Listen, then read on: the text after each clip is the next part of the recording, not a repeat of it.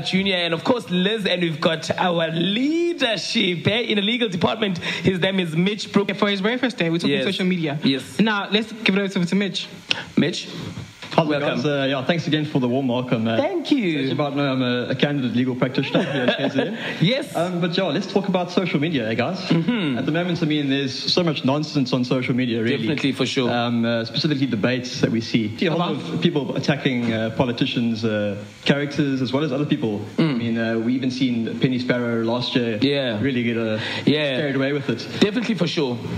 And it is really not a cool thing to go on people biting. I always say that most people that do that are people who, I'm sorry to say, but I'm going to have to sound a little bit cruel, but people who have most of the time to do evil things to social media. It's a cruel world out there. No, it's a truth. True, Junior. We even see like these fake accounts. Yes. Trolls. We have trolls. I mean, us that are working, we have no time to do things like that. Who else could it be? I'm not blaming it on anybody else, but I'm just saying, Mitch. Yeah, so I mean, the reminder is when you come across these malicious posts that are very defamatory in nature, it's quite a good idea just to ignore it and try and block the person, report it, flag the content. Don't share it, because if you share it, a lot of people have this sort of idea that, well, it's not what I said, so I can't be held liable. But the truth of the matter is our courts have actually held time and time again that it's as if you said it yourself. Sure. So we must really be responsible when we're on social media.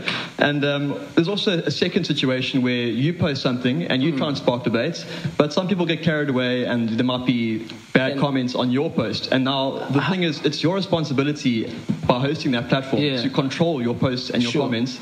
Otherwise, you'll be held liable as a publisher. So, in short, when we write statuses on Facebook, or posts, rather, as they say, these kids, we must be very attentive to what you post. Yes, exactly. Because the courts can find you liable now? Yes, as a publisher. And a good example is News 24. I don't know if you guys have noticed, but they've changed their whole comments process time and time again, and they've refined it.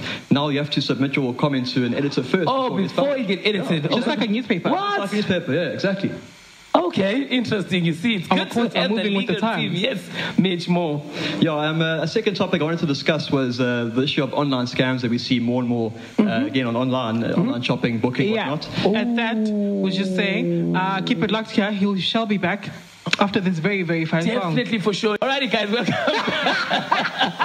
Welcome to it. It is 14:30 Saturday, the 10th of February. It is still the love month, and we decided to bring along Mitch. He's going to be our resident legal side. He's still telling us a little bit more. Mitch, welcome back. Thanks, Junior. So just sticking on the topic of online things and online shopping and booking. There's an increase in online scams at the moment. Even a family member of mine was scammed recently with online bookings. Sure. So just a quick tip to identify whether or not something is legit.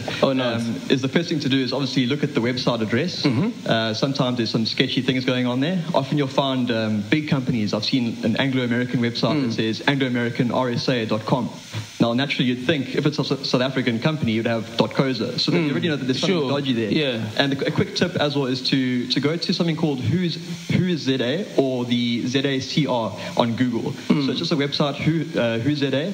You type in the URL address, and it gives you pretty much all the information about that website. It gives you the registrar's address, the name of the person, the company, and it even tells you how long ago the website was created. So, I mean, if you're trying to buy goods and you see that a website was only created maybe a week or two ago, that's an instant indicator that something dodgy is going on. Hey, guys, I hope you're really, really, really listening. I've never been a fan of buying online, but our weekly job where we work, how online stuff are always coming through. But now, for the community that we're living in around now, it is the most scariest thing to buy online. Like now, personally, even with the cars that we have, I prefer to have cash, because with the scamming and everything that goes down, and especially where we live around, Durban, we should know very well that there are big-time hackers. How can people prevent themselves from such? The easiest way to do it would just to be trusting reputable websites. A good example is obviously Takealot. So these big websites, they really invest in security and banking details. Yes. They use payment processes like PayPal,